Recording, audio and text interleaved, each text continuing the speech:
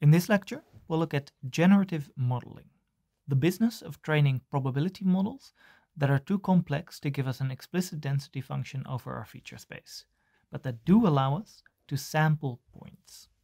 If we train them well, we get points that look like those in our dataset. Here is the example we gave in the first lecture, a deep neural network from which we can sample highly realistic images of human faces. In the rest of the lecture, we will use the following visual shorthand. The diagram on the left represents any kind of neural network. We don't care about the precise architecture, whether it has 1 or 100 hidden layers and whether it uses fully connected layers or convolutions. We just care about the shape of the input and the output. And the image on the right represents a multivariate normal distribution. Think of this as a contour line for the density function. We've drawn it in a 2D space, but we'll use it also as a representation for MVNs in higher dimensional spaces.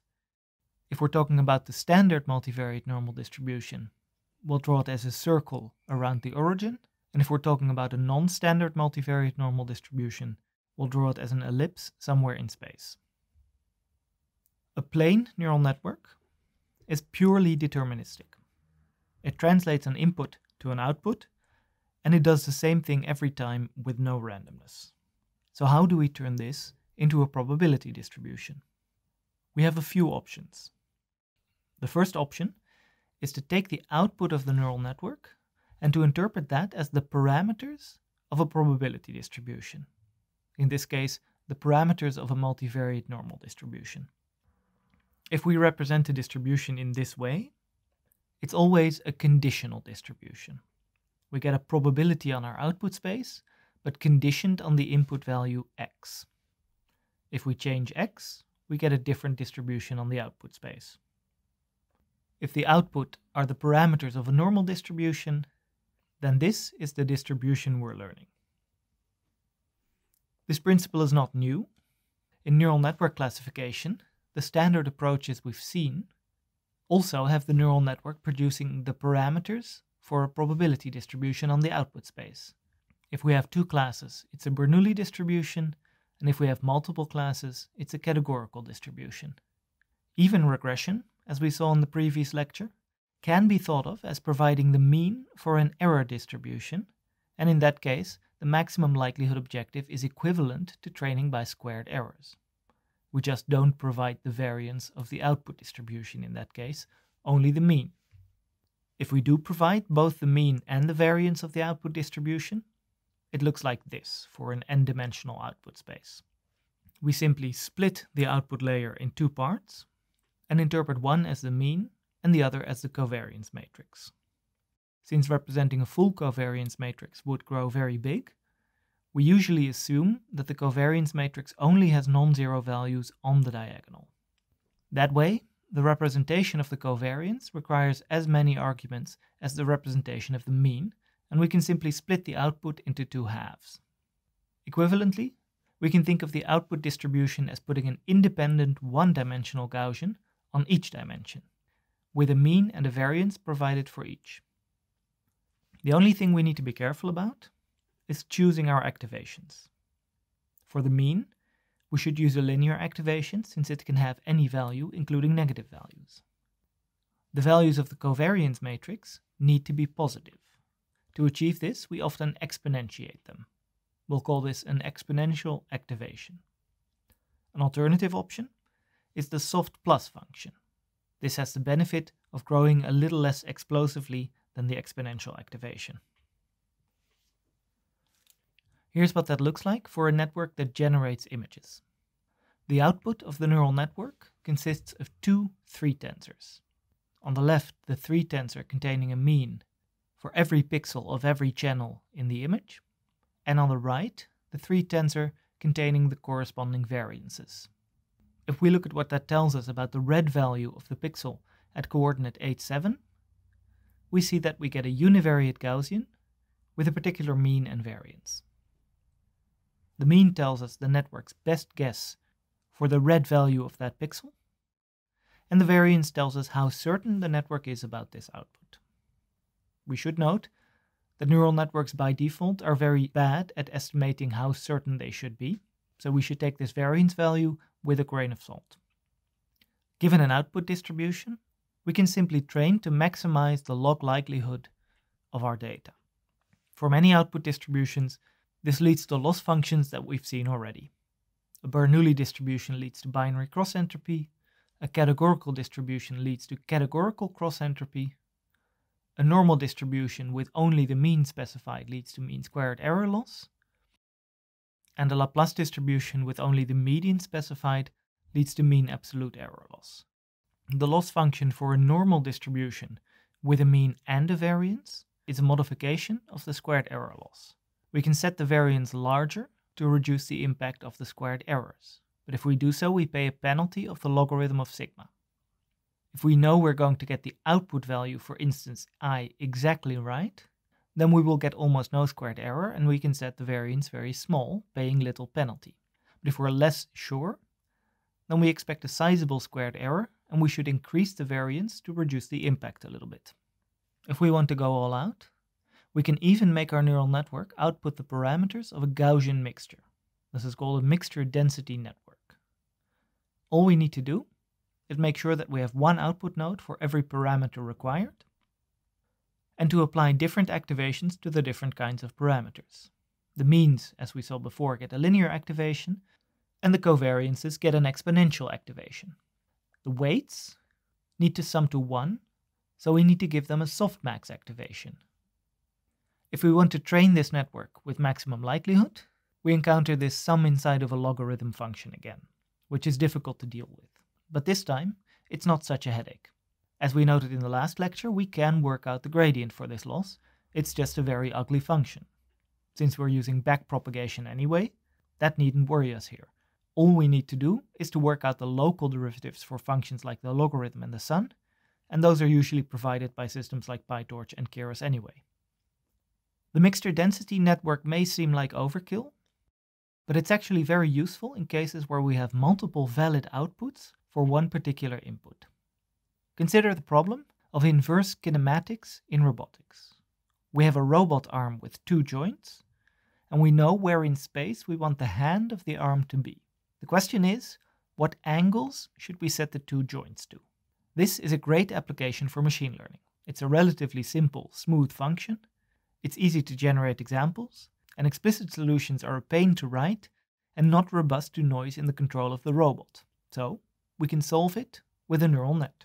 The inputs are the coordinates where we want the hand to be, x1 and x2, and the outputs are the two angles of the joints, θ1 and θ2. The problem we now run into is that for every input there are two solutions, one with the elbow up and one with the elbow down.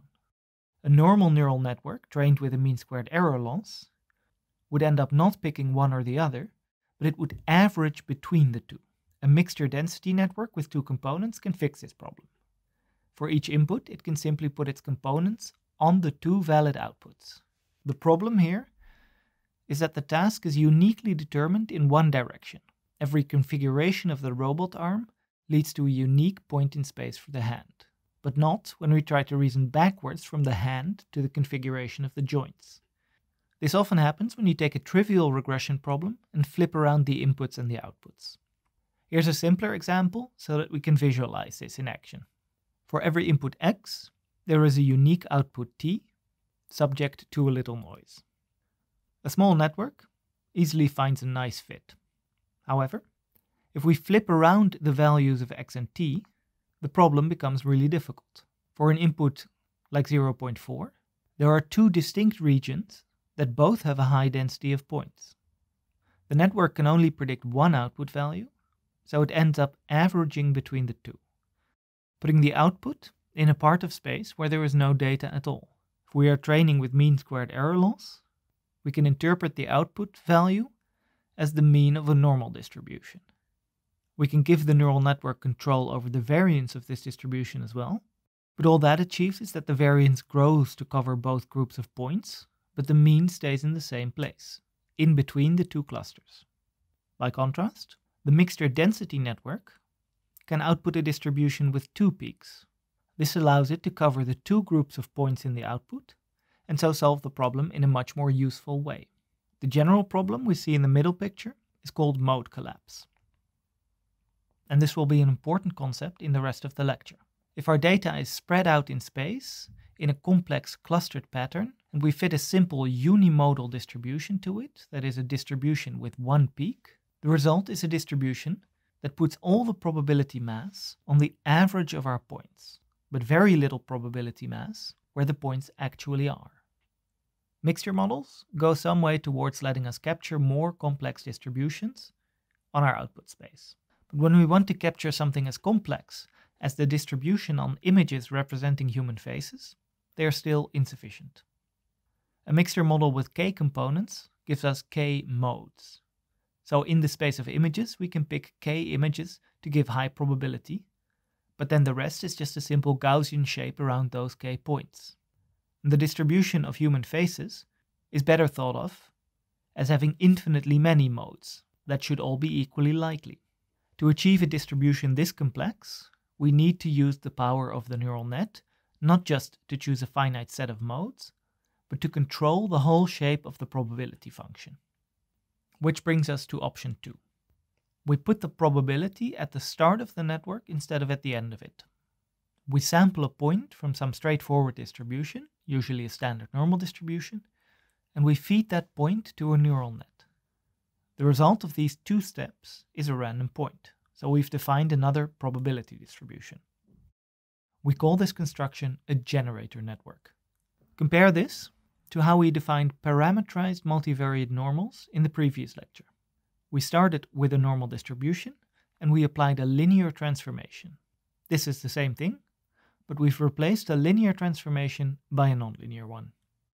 To see what kind of distributions we might get when we do this, let's try a little experiment.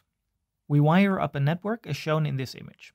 A 2-node input layer, followed by 12 100-node fully connected hidden layers with ReLU activations, and a final transformation back to 2 points.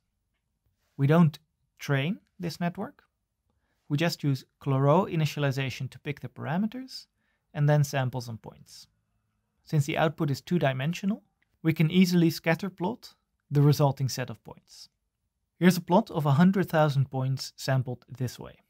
Clearly, we've defined a highly complex distribution.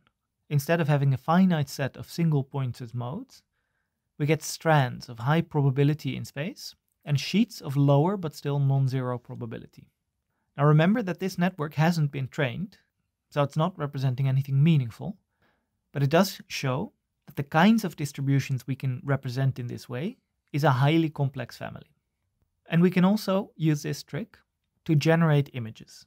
A normal convolutional net starts with a low channel high resolution image and slowly decreases the resolution by max pooling while increasing the number of channels. Here, we reverse the process. We shape our normally distributed input into a low resolution image with a large number of channels, and then we slowly increase the resolution by upsampling layers and decrease the number of channels. We can use regular convolutions here, or deconvolutions, which are convolutions where one patch in the output is wired to a single node in the input. Both approaches give us effective generator networks for images. And of course, we can also do both. We sample the input of a network from a standard multivariate normal and interpret the output as the parameters of a probability distribution. We will refer to both the previous kind of network and this kind of network as generator networks. So the big question now is, given a generator network, how do we train it? Given some data, how do we set the weights of the network so that the outputs start to look like our examples? We'll start with what doesn't work. Here is a naive approach. We simply sample a random point, for instance a picture, from the data, and then sample a point from the model. We see how close they are, compute a loss between them, and we backpropagate. And for the loss we can use anything like mean squared error or binary cross entropy. If we implement the naive approach, the result is mode collapse. Here's an example. The blue points represent the modes, the likely points of the data, and this green point is generated by the model. It's close to one of the blue points, so the model should be rewarded. But we pick the point that we compare it to at random, so the pair of points that we compute the loss over is actually far apart. On average, even if we generate good points that are close to the points in our data, They're much more likely to be paired up with points that are far away, which leads to a high loss. The result is that the output of the network is always pulled into the middle of this distribution. In other words, the many different modes of the data distribution end up being averaged or collapsing into a single point. So we're back to mode collapse. Even though we have a probability distribution that is able to represent highly complex multimodal outputs, if we train it like this, we still end up producing a unimodal output centered on the mean of our data. So how do we get the network to imagine details instead of averaging over all possibilities? There are two main approaches. Generative adversarial networks, which train an adversary to tell fake from real data, and variational autoencoders, which train an encoder to tell us which data point a generated point should be compared to. And these are the methods that we'll discuss in the rest of the lecture, starting in the next video with generative adversarial networks.